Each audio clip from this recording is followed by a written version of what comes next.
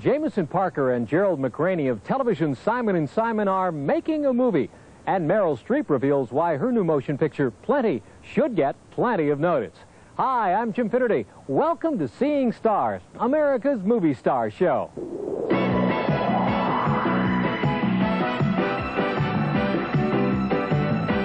The brightest stars, the hottest films, and what people like you think about Hollywood's latest movies on Seeing Stars, the movie star show. You know them as television's Simon & Simon, but Jameson Parker and Gerald Mcraney are moonlighting in the movies. We'll go on location for their upcoming picture, Jackals, to see why Jameson and Gerald decided to strike out on their own. Anybody who feels that what we're doing is even remotely akin to Simon & Simon needs to have his head examined. Meryl Streep plays a woman haunted by the passion and memories of her wartime experiences in the new motion picture, Plenty. We'll meet Meryl and discover why her remarkable acting has won her plenty of accolades, including 4 Oscar nominations and 2 Academy Awards. And we'll discover why September is traditionally a great month for movies, as we look ahead to upcoming pictures starring Jane Fonda, Anne Bancroft, Glenn Close, and more.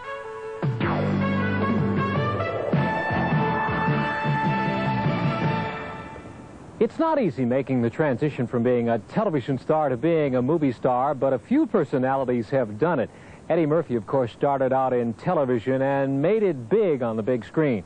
Tom Selleck has had only moderate success in the movies, and earlier this summer, Michael J. Fox of TV's Family Ties hit it big with a film called Back to the Future. Well, now the stars of Simon & Simon are making a movie, but not as the Simon & Simon characters, and without the help of a big Hollywood studio. How far are you going to take this? Huh? Listening to Mozart? That's Mozart? Uh-huh. This guy's good. Uh-huh. This is the Gerald Mcraney and Jameson Parker we all know, in character as Rick and A.J. Simon on television's long-running hit series, Simon & Simon. On the television show, they play brothers, each with his own quirky personality. But when the going gets tough, Rick and A.J. stick together. In real life, Gerald and Jameson stick together as well, and currently they're making a movie together. It's called Jackals, an action-adventure about life and death on the Mexican border. The movie marks a big change for Gerald, who plays the picture's despicable bad guy, and it also marks a new direction for Jameson, who both stars in the picture and is one of the film's producers. Is this risky for you, taking a different kind of a role? I think this probably was a danger. Some critic in Fresno apparently wrote in his column, why would anyone want to go see Simon & Simon in the movies when you can see them on Thursday night? Well, I don't know what his information is. I don't know where he got his copy of the script. This isn't Simon & Simon. The role that Maxie is playing is probably even more removed from Rick than my character is from A.J. It's as far removed as it can possibly be. We've cast him true to life. It's typecasting, and he plays a sadistic psychopath. Gerald Mcraney and Jameson Parker have been together for 5 years as Rick and A.J. Simon. Jackals is their first collaboration outside the series, and although they frequently kid each other, they're as close as brothers. Jameson Parker says this character is the real you. Well, that's the way Jameson perceives most people. He's more than slightly paranoid. He's always been, I think he was dropped on his head as an infant and has been slightly, about half a bubble off plumb ever since. But it's only in his adult life that it's become truly paranoid.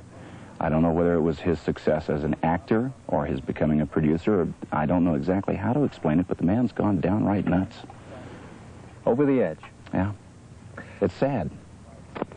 We asked him about I don't cry about it a lot, but it is sad. We asked him about self-confidence. Why would you ask him about that? He said he had none. Well, that's true. All kidding aside, I was surprised to learn that there's more than a little bit of truth in Gerald's remarks about his partner. Jameson may be a sex symbol to millions of TV viewers, but he doesn't see it that way. You don't think of yourself as good-looking? No, I don't. You don't? Most of the rest of the country does, however. I'm grateful. I'm glad they do, but it's... part Partly, I think it's a factor of, I remember as a child, whenever I would say, you know, ask my mother, do I look nice or something, her stock reply was, handsome is as handsome does, which was sort of a shorthand for no. Or don't get too smug with yourself. And I remember once, when we first started shooting Simon & Simon, there was some talk that what they would do in the opening credits was have a series of baby pictures, of, you know, real baby pictures of me and Mackie. So I called my mother and explained to her what was happening. And there was a long pause on the other end of the phone. She finally said, well, you know, dear, you weren't frightfully photogenic as a child. Now, this is my own mother, so... Another surprise waiting for me on the set of Jackals was the strong sense of family I felt there. We visited on a holiday weekend, and many crew members had wives and children present. That's how Gerald and Jameson like it. Both stars are family men. For Gerald especially, being in the outdoors with his family is a pleasure. I'd like to be able to get out with my kids more and just do hikes and you know, overnighters in the woods. Have you always been an outdoor person? Yeah, since I was a kid. I like to hunt a bit more and fish more.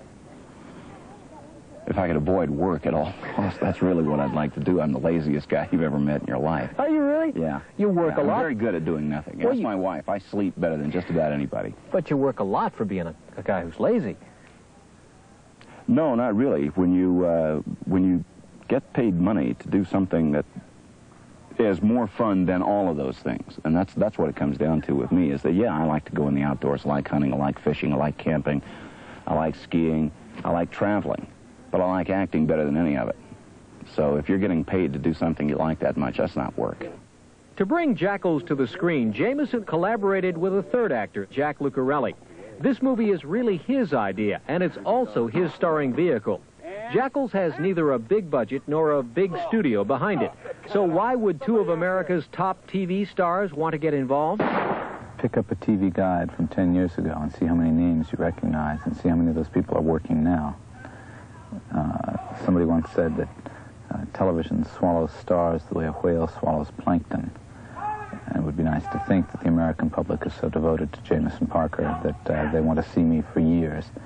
But in fact, you can count the number of actors who have had a successful long-term career on television on the toes of one hand. I mean, the only ones I can think of... There goes another actor right now. There you go. See what I mean?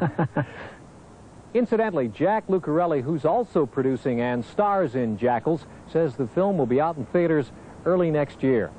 Well, next week you can see one of Hollywood's most respected actresses starring in a film along with rock star Sting. Her name is Meryl Streep. The film is called Plenty, and when we come back, we'll take you behind the scenes.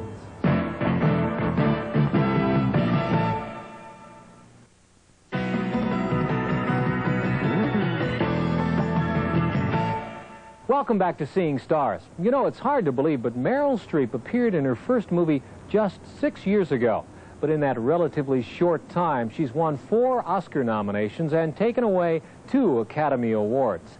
Meryl Streep is one of the most respected actresses anywhere, and movies are quite literally made for her.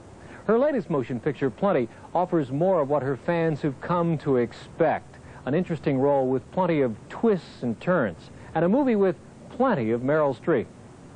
Playing a character as I am, who's uncompromising in the demands she makes on other people and on the world, I really have to come up to that challenge, and it tests my mettle. Plenty is set in England, and Meryl plays Susan, a woman haunted by memories of her World War II experiences. During the war, Susan fights with the French resistance, and that proves to be the high point of her life, a time filled with incredible passion, idealism, and danger. But when the war ends, Susan can't seem to recapture the excitement of the past.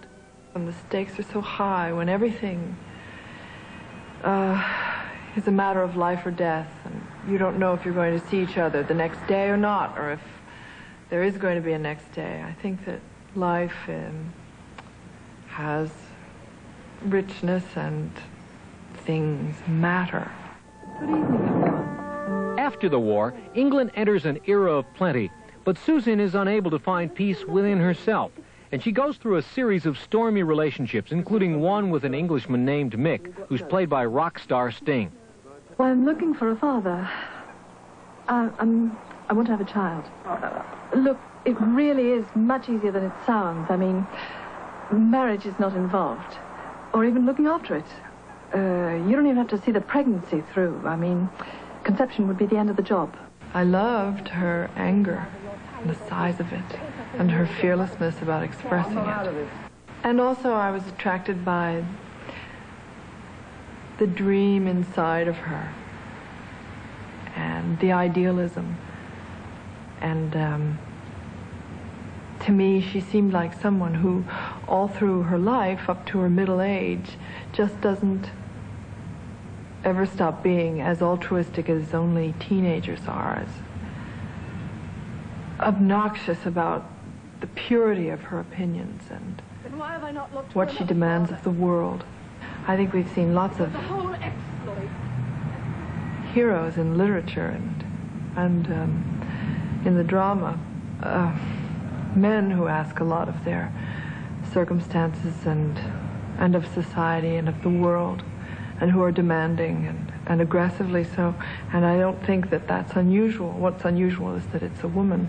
Challenges are nothing new for Meryl, from her first Academy Award-winning role in Kramer vs. Kramer to her portrayal of a doomed activist in Silkwood. Strong and unusual women have been her trademark. Meryl is a native of New Jersey, but by taking intensive lessons in both Polish and German, she transformed herself into a haunted survivor of the Holocaust for 1981's Sophie's Choice. The movie swept every major award that year and won Meryl an Oscar for Best Actress. You can see the movie today on home video.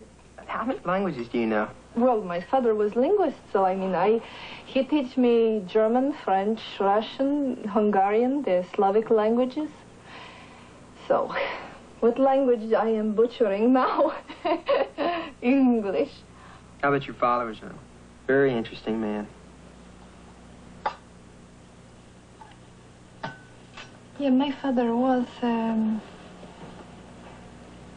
civilized man. That's a word, yeah? Civilized? Very good word. Yeah.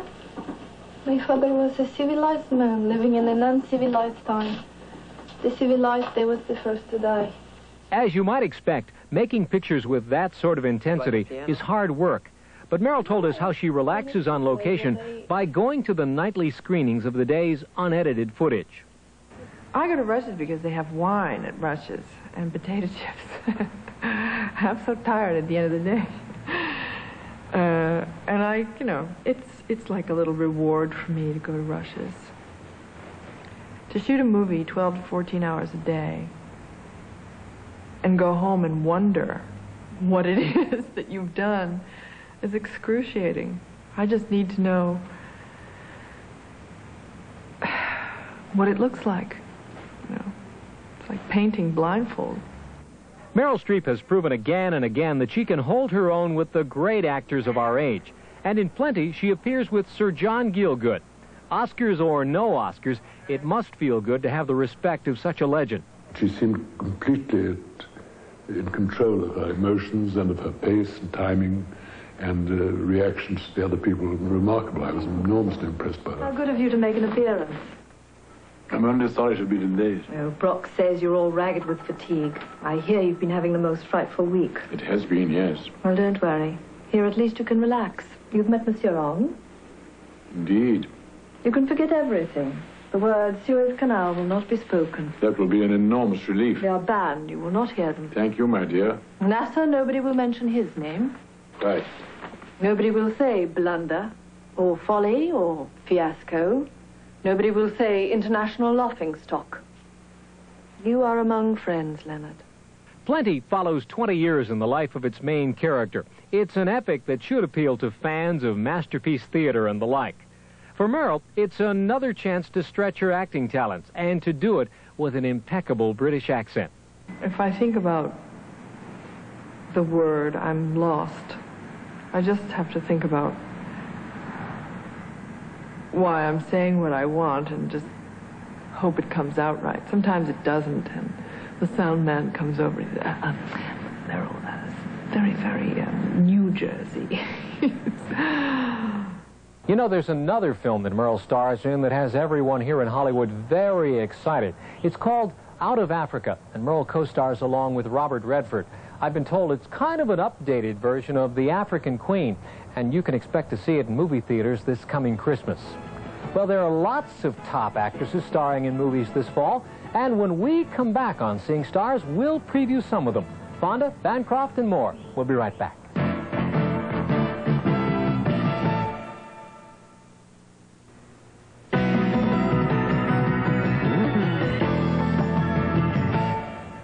With summer behind us, you can expect to see fewer teen movies and fewer action-adventure films. Fall is traditionally a time when the movie studios release films that are geared towards a more mature audience. And it's interesting to note that many of the Academy Award nominations generally come from films released at this time of the year. In fact, there's talk in Hollywood already that Meryl Streep's role in Plenty may be an Academy Award nominee. But Meryl will find some stiff competition from other actresses appearing in movies this fall, some of Hollywood's most prestigious actresses. Let's take a look. Jessica Lange, who won an Oscar nomination for her performance in Country last year, will be back this fall in a movie called Sweet Dreams. It's the story of country and western singer Patsy Cline. Well, people in hell want ice water. That don't mean they get it. Sissy Spacek won an Oscar for her portrayal of country western singer Loretta Lynn in Coal Miner's Daughter. In October, she stars in Marie, a true story about a woman who uncovers high-level corruption in Tennessee's parole system. You're very pretty, Agnes. This month, Jane Fonda stars in Agnes of God, her first movie since the Academy Award-winning On Golden Pond. Agnes of God is the story of a young nun accused of killing her illegitimate child. Fonda stars as the court psychiatrist who must determine if Agnes is mentally fit to stand trial for murder. Look, Doctor, I don't know how to tell you this politely, but I don't approve of you. Anne Bancroft stars as the Mother Superior who tries to protect Agnes from the psychiatrist. She's often at odds with Fonda's character, but in this scene, they begin to warm up to each other. Would you like one? Huh? I'd love one.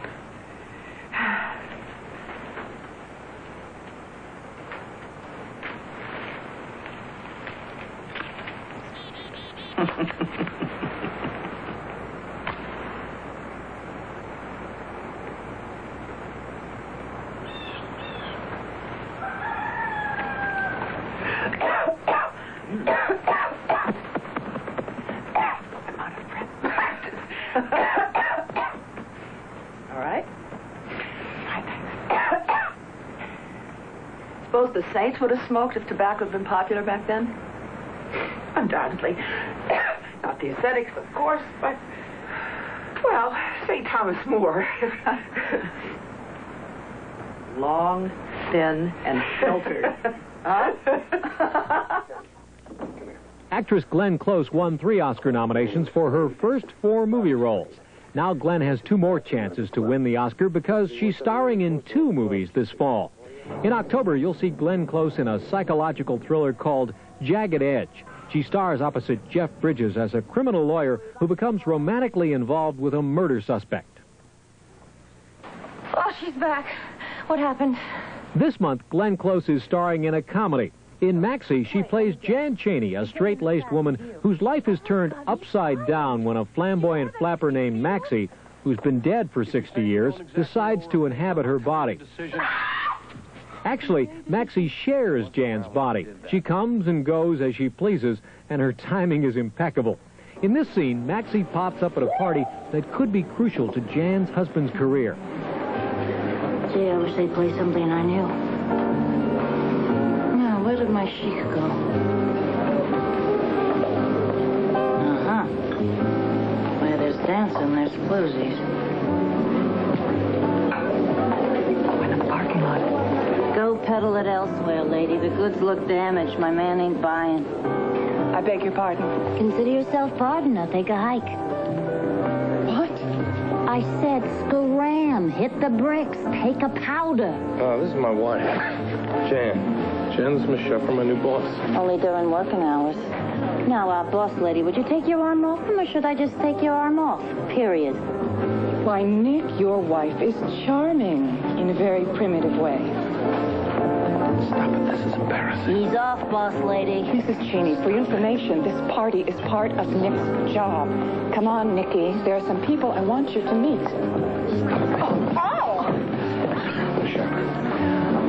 Oh, I hate to waste such good hooch.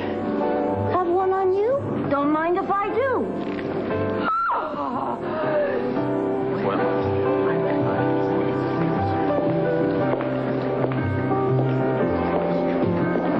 Oh, Nicky, darling, I need another ticket. My glass seems to be empty. Crazy. She could fire me.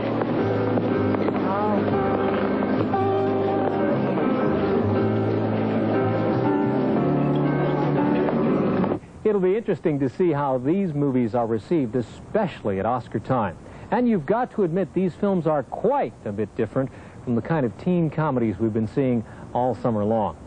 We've lots more movies for you here on Seeing Stars. We'll tell you about next week's show in just a moment.